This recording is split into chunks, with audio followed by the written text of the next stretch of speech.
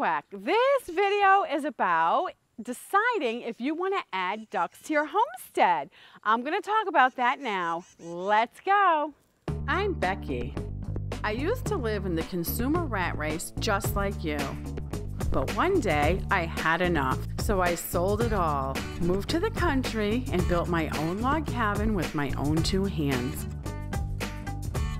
Now I spend my time discovering new ways to live a simple, healthy lifestyle with more free time and way less stress. Then sharing what I've learned with you. Welcome to Becky's Homestead. Can you keep ducks and chickens together in the same coop? My answer is no, and the reason being is ducks are bigger and stronger than chickens, and the ducks will push the chickens out of the way and chase them away and eat all the food.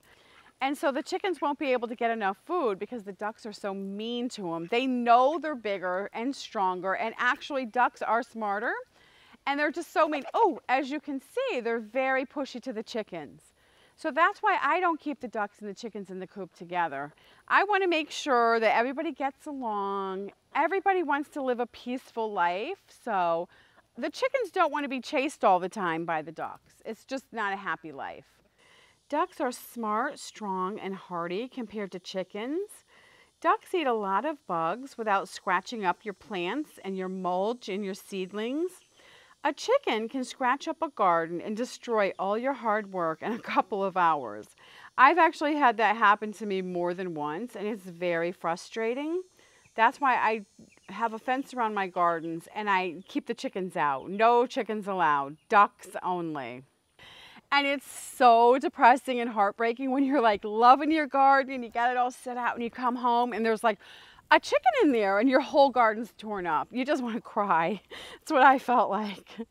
Okay, so the ducks need a little pool to get into because they have to clean their feathers and then they, clean themselves, and also they breed in water. So if you want baby ducks and you have a male and female, they'll need the water to breed in to make the babies. Ducks hatch out more babies than most chickens. I notice it's because mama duck will collect up more eggs in her nest before she starts to sit on them. And how that works is they will lay one egg a day and they'll still walk around.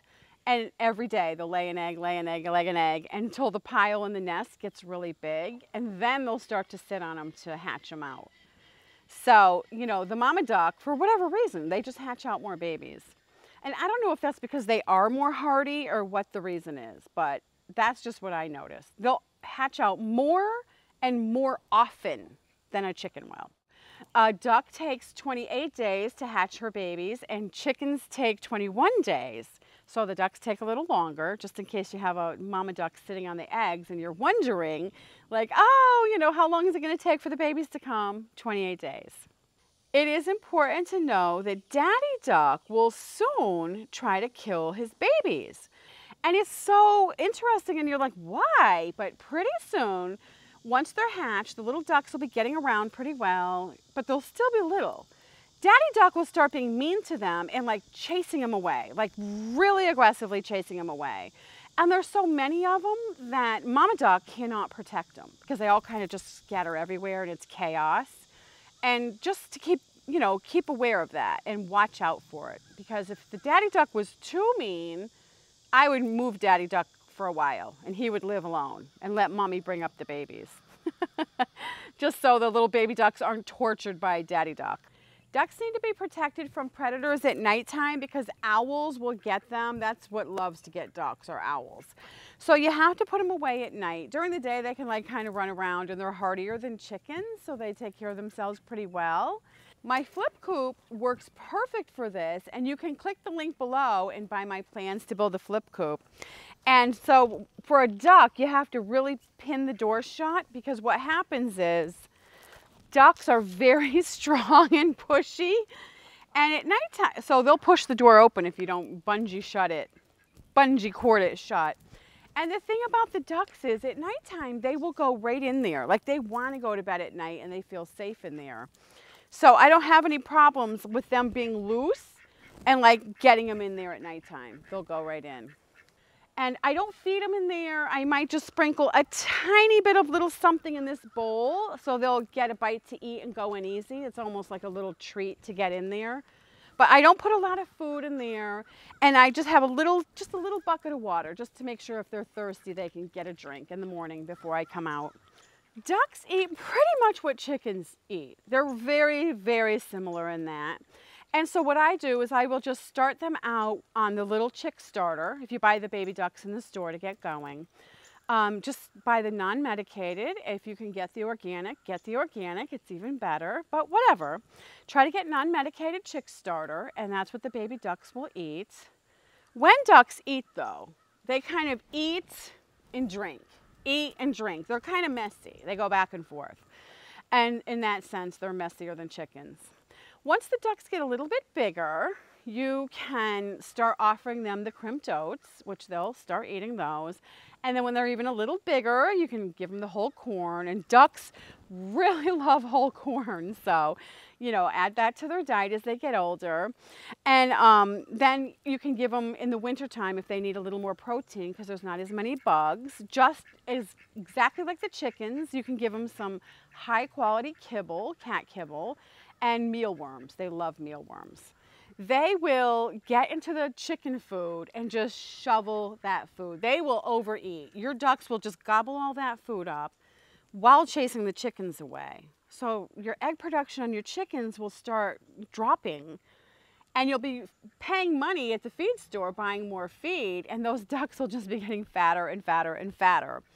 And ducks are also very messy and poopy, so your coop will be disgusting. You know what I mean? Because they'll just be so big and eating so much and making it very messy. Let me talk about the breeds of ducks, because there's lots of different breeds of ducks, and when they're little, they pretty much all look the same, and you're just like, oh, it's a cute little yellow ducky, little fuzzy duck. They're not all the same. There's many different breeds, and those, there's the white, I want to say Peking ducks. I don't even know the names of them, but when they grow up, they're just those big, fat, kind of typical white ducks. I stay away from those just because they eat so much, and they're so messy, and you know, who wants a mess to clean up all the time? I like to go for the ducks that will, well, all ducks eat bugs, so they're all good at that. So I like to go for the breeds that are smaller yet, so they're, you know, less messy. Smaller because they're less messy. That's my motto. So I love the runner ducks. Runner ducks are long, tall ducks, but they're like slender. They're skinny ducks, and they can really get around the farm. They'll go in the field to get bugs. They'll go in the pasture to get bugs. They're just awesome little bug eaters. And as you can see, they walk really, really well. They can really get around.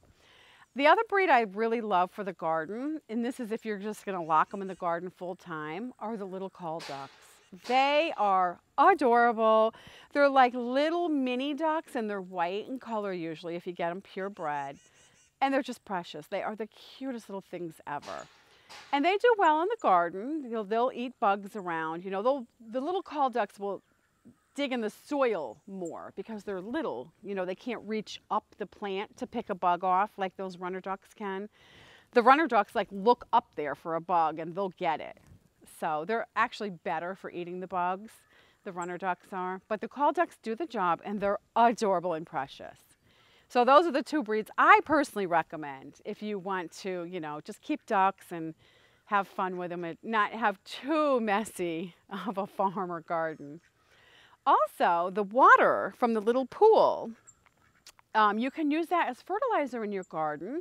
And what I do is I'll just get a little bucket and I'll just scoop it out of the little pool, and I don't dump it on the leaves. I'll just dump it on the earth, you know, the ground, by the plant, and it's almost like fertilizer tea to all the plants in the garden.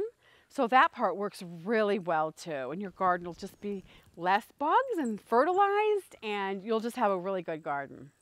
Thanks for watching. If you love #FarmLife, share with a friend.